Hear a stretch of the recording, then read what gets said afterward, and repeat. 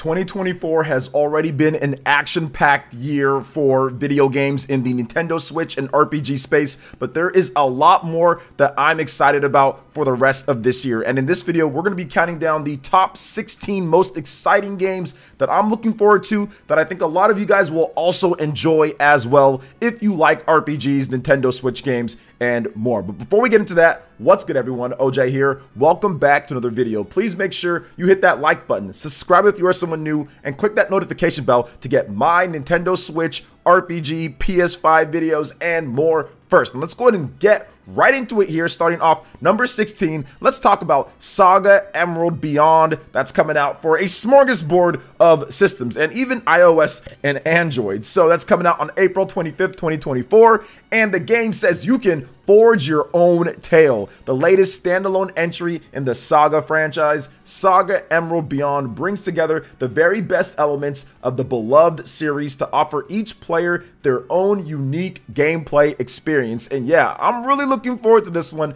because I played the Saga games on the Nintendo Switch. This is an old school RPG franchise, and they really haven't done anything this big, like in the history of the franchise. So I'm really excited to kind of get into it, see the different paths, play the game. Traditional old school RPGs with a nice new type of twist in there with multiple paths is always a game that I want to check out at least. So I'm looking forward to Saga Emerald Beyond. But let's go ahead and get into number 15 here. Let's talk about something that I've never talked about much on this site except for live streams, and that is Black Myth Wukong. This game is becoming more and more appealing every single time somebody shows me a clip or I see a video or I watch a trailer. August 20th, Black Myth Wukong is an action RPG rooted in Chinese mythology, the famed story. You guys all know it. Dragon Ball Z is also based off of it as well. And you set out as the destined one to venture into the challenges and marvels ahead to uncover the obscure truth beneath the veil of the glorious legend from the past. So what I like about this game is that, one, visually it looks really cool, but of course the story and what they're trying to set up and how it is, I just think that it's a dope story. We've seen it told over and over in various different types of media, but I think that this is one of the best representations in terms of video games that I've seen so far. And I like the fact that it's going to be challenging. It's going to be a Souls type of game, but it's a Souls type of game that's more my speed and my style, because I'm not really into Souls as much anymore. Wasn't huge into Elden Ring and all of that and that slower pace of gameplay, but this one seems a bit faster and it's definitely more of my aesthetics in terms of what I want from a game. So I'm looking forward to Black Myth Wukong coming out August 20th. Next up at number 14 is a game that I call the African Dread, and it's called Tales of Kenzera Zao. It's coming out for a multitude of systems April 23rd, 2024. And in this game, you wield the dance of the shaman, reclaim your father's spirit, brave the beautiful and treacherous land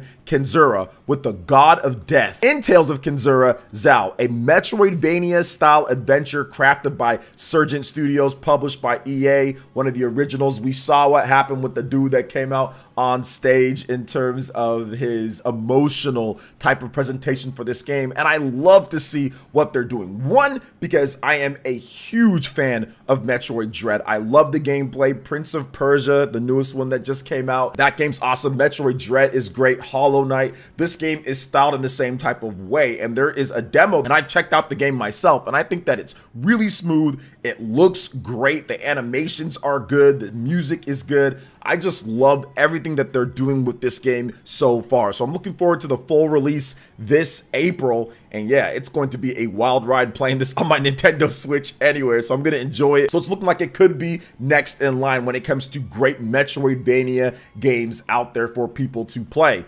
All right, next up at number 13 is Pepper Grinder. Pepper Grinder is pretty much out by the time that you are watching this video. So this is an action-packed 2D adventure blending traditional platforming with an alternate drilling mode that allows you to dive in and out of the earth like a dolphin swims through water. And that was one of the most appealing things about the game to me when I played the demo. Now, I already thought it looked good when I first saw it, and I really like what I'm seeing. The price is good on there too. I think that it's going to be a ton of fun. You're a pirate in this game as well. So you collect treasures, you can power up Pepper, you can get different abilities, be able to access different areas that you wouldn't have been able to access beforehand, and you have these stupid enemies that you have to go around and get back your treasure that was stolen from you. So I think overall it looks good, it runs good. It was a cool demo on the eShop you can play. It's a good price for the game. Pepper Grinder, absolutely one of those games to look forward to if you haven't checked it out yet, or of course if you're playing it, let me know what you think about it in the comment section. Next up at number 12, Luigi's Mansion 2 HD. Coming out June 27th, 2024, explore multiple haunted mansions with Luigi and his ghost hunting Poltergust 5000. Now you can progress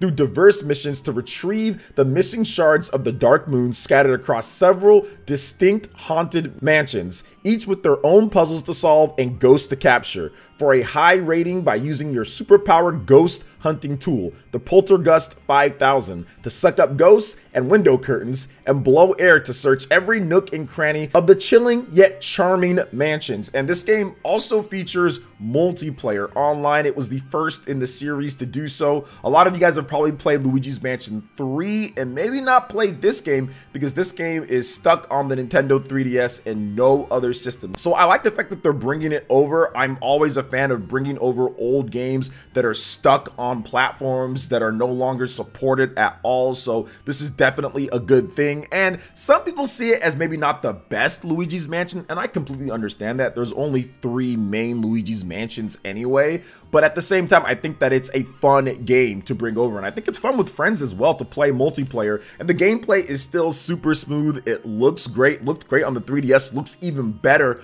on the Nintendo Switch, and it still has that classic Luigi's Mansion fun gameplay of sucking up ghosts and the puzzles and all of that. So I'm looking forward to checking it out and how much better it looks and controls on the Nintendo Switch over the Nintendo 3DS, which is a cool system for what it was at the time, but definitely a bit rough on the eyes overall when you're looking at it. So Luigi's Mansion 2 HD, June 27th. Next up at number 11, Fantasy Life I, the girl who steals time. A lot of you guys have been telling me, OJ, you gotta check out this game. If you like certain aspects of Animal Crossing and you like RPGs, you're going to like this game. October 10th, 2024, we finally have a release date for this one. So I said, okay, I'll check it out more. It was at the Nintendo Direct, but I actually looked into Fantasy Life, and yes, Fantasy Life is absolutely right up my alley. Now, I need to still play the game and see how it is, but based off of what they're talking about here, it looks like it's going to be a game that I'll really enjoy, and a lot of you guys might want to check out if you've never played a Fantasy Life game before. So you can begin a Fantasy Life on a ruined island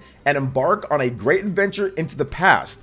Gather friends, craft, and build your own city. A completely new entry in the Fantasy Life series. You can build your own city and go on adventures within a new island. Now, you can explore the island with whatever life or occupation that suits you. So that's like their class-based system from what I've researched. And you can travel between the past and the present to unravel the mysteries of this ruined island. And I am a sucker for traveling back and forth. I love Chrono Trigger. I love the past. History is my favorite subject in school, or at least it was my favorite subject. So I love history, and any games that have a good twist on time manipulation or going back in the past or in the future and things like that, I'm a sucker for. So I'm absolutely looking a lot more forward to this game now at this point. Plus, if you're an old fan of the Fantasy Life series, there will be popular characters for that nostalgia's sake that will be returning and integrated into the story. So definitely looks like Fantasy Life I is going to be a game to look out for October 10th on the Nintendo Switch. All right, we're in the top 10 here, guys. Let's talk about some epic Mickey Rebrushed, coming out pretty much on everything that's going to be this year at some point. We got to wait for the final release date. So you can embark on a magical journey in Disney epic Mickey Rebrushed. Shape your adventure with the stroke of a brush and transform Wasteland as Mickey Mouse in this beautifully recreated 3D platformer. So recreated 3D platformer from the Wii. This is another one of the games, just like Luigi's Mansion, just like some of the other games that have been coming out, that are stuck on a platform that's old, 480p or below, old platform, and has not been updated for modern systems at all. So that's why this is so good, because Epic Mickey was a solid base of a game that had severe limitations and issues. Now, there's some other things with the structure of the game that I hope that they recreate when it comes to the flow and quality of life features,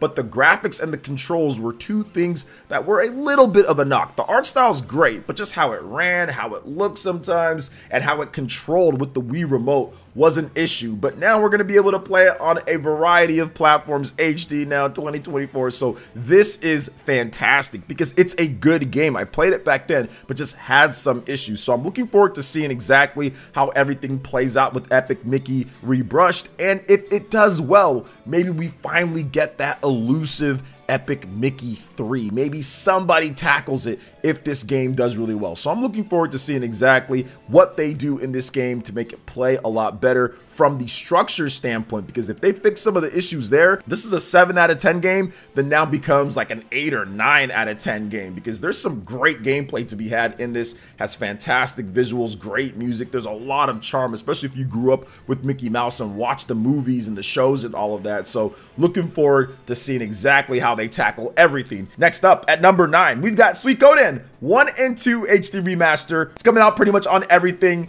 A hero's destiny is written in the stars. The legendary Konami JRPGs Suikoden 1 and Suikoden 2 have now been remastered in HD and are coming out at some point this year, and I'm looking forward to it a lot, man, because I think Suikoden, it's one of those old school JRPGs that I remember seeing it back in the day and I never had a chance to play it, and then much later when I could start affording a lot of the games that I buy, I was able to finally check it out and play it, but I never went through and beat both of the games here. So them taking, once again, old games that are stuck on old hardware, especially these old school JRPGs that are so good, but maybe more on the niche line so you don't see a lot of games like it, and bringing it back into the modern era is once again a great thing. And this game has a ton of characters to recruit. It's got great JRPG mechanics and battle systems, got fantastic music. It is a great game. And one of the other games that we're going to talk about pretty much next year is based off of this game. So it's very good to see this franchise make a comeback in HD and Konami do something with all of these great IPs that they have. They're finally bringing them back with some HD remasters and some collections. So definitely a good thing there. Now, next up at number 8 is Ys 10 Nordics. This game is looking really good. I'm an Ys fan. I play all the Ys games. Didn't really like Ys 9 as much, but loved Ys 8. And now we got Ys 10 Nordics coming out at the end of this year. Explore the islands, engage in fast-paced action combat, and experience the high-seas adventures of unlikely allies Adal and Karja in Ys 10 Nordics. And this game is cool because it breaks it down into 2 phases that almost reminds me a little bit of Skies of Arcadia, because in that game you had the regular battles that were turn-based, but then you also had the ship battles. And in this game, it's not turn-based, it's action RPG, but you have the regular battles on land, and then you have the ship battles that play out in real time. So that cool dynamic between completely different mechanics and systems is going to be a nice balance of the game and keep things a bit fresh. They also have a really cool dual battle system between 2 characters where you can swap on the fly and even do different tag team attacks and have different mechanics that are intertwined between both of the characters for you to attack in unison and tandem with different modes for how you want to play. So I love everything that I've seen about Ys 10 Nordics, and from the Japanese release, it seems like Japanese gamers really enjoyed it as well. So I'm looking forward to experiencing the story and what Falcom has for us with Ys 10 Nordics coming out later in the year. Next up at number 7, Eiyuden Chronicle 100 Heroes. I told you guys we're going to go back to Suikoden style gameplay, and this is it. Made from a lot of people who actually made the Suikoden games back in the day. It's coming out for everything April 23rd, 2024, and Eiyuden Chronicle 100 Heroes is designed to bring players a modern take on a classic JRPG experience, so you can get ready to lead 100 plus playable characters through a war-torn world only you can save, the official description says. And yes, this is a very exciting game because it is that classic Suikoden style. It does have that beautiful HD 2D like art style that Square Enix has perfected, and now they're bringing it over in their own style. You're going to have a deep battle system with a great camera angle. I think the camera angle for the battles is so cool and dynamic. I love what they did there, which is the classic style, but bringing it together with modern mechanics and systems and other things. So if you're a classic JRPG fan, this is going to fit the bill. If you're someone looking to get into classic JRPGs, this game is going to be a game that you might want to check out, and I think it's going to be phenomenal. The music already sounds really good from what they've shown off, and it looks like it's going to be a game that's going to have plenty of content and a lot of characters and different areas and locations to explore, so you're going to get your value there as well. Eiyuden Chronicle 100 Heroes, you cannot miss it. That's why it made it into my top 10 here. Next up at number 6 is Stellar Blade for the PlayStation 5, coming out on April 26, 2024. So this game has a lot to it. The future of humanity hangs in the balance in Stellar Blade, an all-new story-driven action-adventure game. Now, after traveling from the colony, 7th Airborne Squad member Eve arrives on a desolate remains of our planet with a clear-cut mission to save humankind by reclaiming Earth from the Naitiba, the malevolent force that has devastated it. But as Eve tackles the Naitiba one by one, piecing together the mysteries of the past and the ruins of human civilization, she realizes that her mission is far from straightforward. In fact, almost nothing is as it seems. And I love these type of weird stories where there's space travel involved and they come back and it's desolate and you gotta save humankind. Almost reminds me a little bit of Nier. I'm pretty sure Nier Automata was an inspiration for them, which Nier has been inspired by many different type of like humanity survival stories. We've seen it so many times, but when done well, they're very good. So I'm looking forward to more. So Stellar Blade's gonna have a lot of substance to it. It's got the style, but I think the game actually has substance within the combat, because based off of what people played from that leaked demo that came out early and people got a chance to play it, people felt like the game was really good when it comes to the controls and the combat, and of course the demo is going to be out for people to play as well if you're not already playing the game too. So Stellar Blade, really looking forward to this game. I think it's going to be a gem on PS5 and a change up from the typical big PS5 exclusives. Next up at number 5, Paper Mario: The Thousand Year Door. And honestly, when it comes like to the top 5, 6, 7, you can interchange these a lot, quite a bit. But Paper Mario is looking really good, and you can join Mario on an epic adventure to collect the crystal stars before the X-Nauts do. The nefarious X-Nauts are after the treasure behind the Thousand Year Door. With a map from Princess Peach and the help of a few locals, Mario journeys through a colorful world made of paper to find them first. To prevail in this quest, you'll have to level up Mario and his friends, master timing-based attacks and badges to impress the audience on the stage of combat, and make use of all the abilities that come with being cursed, conveniently made of paper like folding into a plane to cross big gaps or turning sideways to slip through narrow openings. Leap through a storybook world with charming characters in every fold. You gotta love Nintendo and their puns when they talk about their games, but no, Paper Mario: The Thousand Year Door is anything but a joke or silly. It is a phenomenal turn-based RPG developed by Intelligent Systems back on the GameCube, and once again, I gotta say it, I'll keep on saying it, bring back these GameCube RPGs, these PS2 RPGs, bring them back. They're great. The 6th generation of games, I'll say this now, I'll say it again, is one of the best generation. Games were built with all of the knowledge and experience from the 2D era, from the old school, from potentially even seeing the future of HD games and what was going on there. 6th gen games were the basis for the modern game template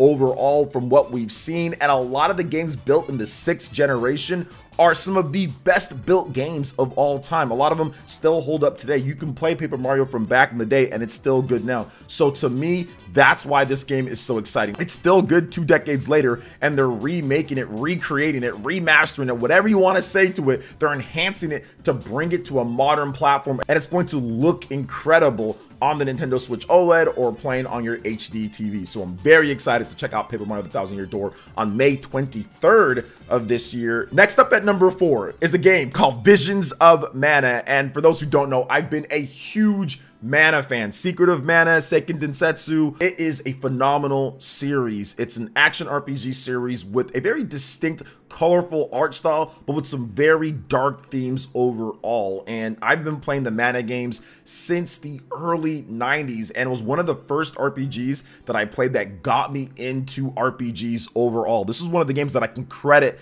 to me actually being a huge fan of RPGs and loving them was the Mana series. So to see Mana finally updated in the modern time with a brand new game. We haven't had a new game in decades, and here we go. Visions of Mana coming out summer 2024. You can explore a world of elemental spirits and adventure in the latest Mana action RPG. I'm very excited for this. And for those that are wondering, oh man, there's no Nintendo Switch version, don't worry. I think a Switch 2 version is coming because there is no Mana without a Nintendo platform. But I'm going to be picking it up on the PS5 though, to be honest. I'm going to pick it up on the PS5, and then I'll probably pick it up on the Switch 2 whenever that version comes out, because I do think that it's coming. But this game is a can't miss game to me. I think that it's going to play and look great. Now, don't get me wrong. This is not going to be like a 9.5 out of 10 or a 10 out of 10 or like game of the year or anything like that. But it's going to be an emotional, great, visually impressive journey with some fun action adventure combat. I feel that the series and the developers have so much passion and charm for what they do. It's going to shine throughout when you play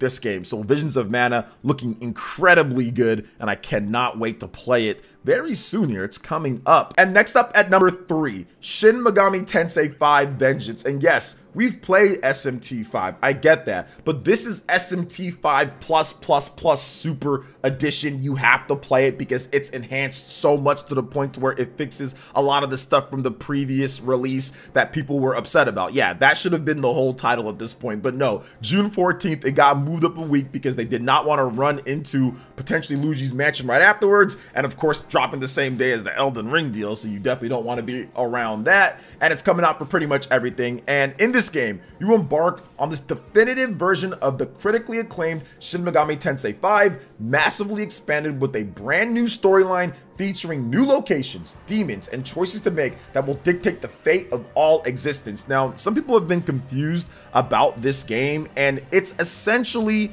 a new campaign, a new story path jammed into the previous game, but with so many alterations and changes to the point to where it's essentially a new game. Now, if you want to play the vanilla SMT5 experience on SMT5 Vengeance, you can pick that path and you can play that. However, if you want to play the much better enhanced version of the game with a brand new storyline that fixes so many of the things that were an issue in the original, then play Shin Megami Tensei 5 Vengeance and pick the new path. Now, they're saying about 60 to 80 hours of brand new story-based content in the game with the new path. You have brand new characters that are in there that give you more of that feel of having comrades and having team members on your team fight, human NPCs, human characters as well on your team, where you can fight and use their demons intertwined with the story, to where it's not just you, Nahobino, running around barely talking to anybody and using demons to fight. They've intertwined more of a story into the game, which was a huge complaint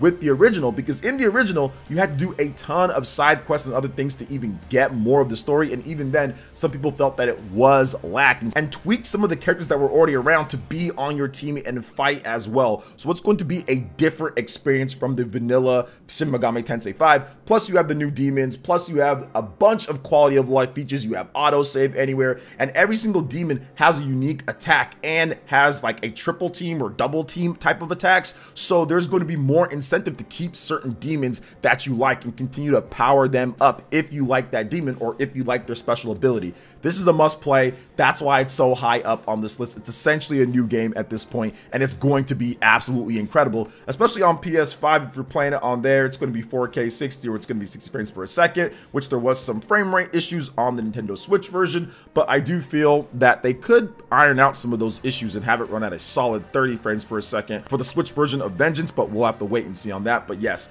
very excited for this game, and it's absolutely a must play for anybody who loves SMT, or if you love the Persona style games, then it's definitely something to play. Next up At number 2 is Decapolice, which is coming out at some point this year. It's been delayed already, coming out at some point. And this is a mysterious detective story with investigations in a virtual world. Decapolice is a crime suspense RPG from Level 5, developers of the Layton series. The main character, a rookie detective named Harvard, hunts down criminals in a huge open world crime-ridden city, traveling back and forth between physical and virtual reality. Look forward to a mysterious detective story with investigations in virtual space. Now, we know that there's going to be a level 5 vision event that's going to talk about this game more and give us a release date. That's coming up in April, so I'm excited for that. But Decapolice has a phenomenal art style, and level 5 often doesn't miss with their games. They make incredible titles. They do take some time to come out, but they're usually some of the most polished games out there. They have great art styles, really colorful, nice,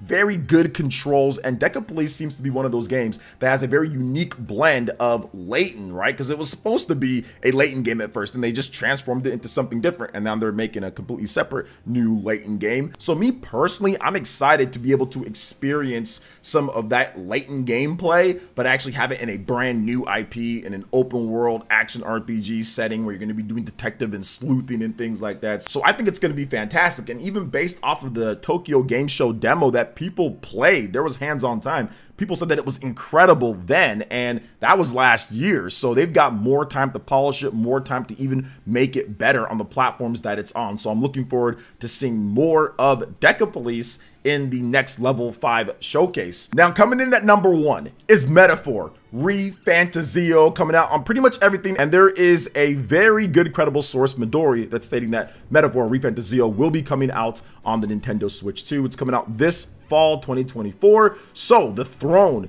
sits empty after the king's assassination. With no heirs, the will of the late king decrees that the next monarch will be elected by the people, and thus begins your fight for the throne. Oh my gosh, what a nice setup. Usually you have it to where somebody gets assassinated as the king, and then there's already a bloodline, and then there's political struggle and power and all of that in politics. But now it's you fighting for that throne and leading your people and trying to do something. And from what they've shown with the combat, why this game is so exciting, you have that action and you have turn-based combined and mixed together. This is something that you don't see very often in RPGs. Some games do it, but I don't think I've seen it when it comes to a modern game in today's time at this level in terms of what Atlas is doing, because it looks incredible. You've got huge open-ended areas where you're slashing up enemies, then heading right into turn-based battles. Fantastic music so far from what they've sampled. The art style is completely bizarre and weird, but also at the same time looks incredible.